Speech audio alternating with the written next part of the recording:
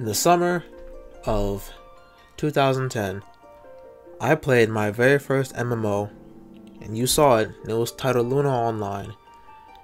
That, Free Jack, L Sword, and PSO2 were among the many MMOs I have played up until I got into Final Fantasy XIV. And with Shadowbringers on the way, if you are willing to sit down, grab a snack, and listen to me talk about a game I enjoy, I welcome you to listen to my tale of how I started playing Final Fantasy XIV and why I love this game and the series as a whole so much.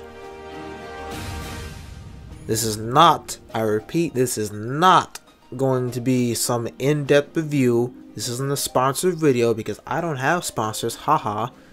It's just gonna be me going on and on and on about the game that I like. So again, if you're willing, please stay tuned for the next few videos to come.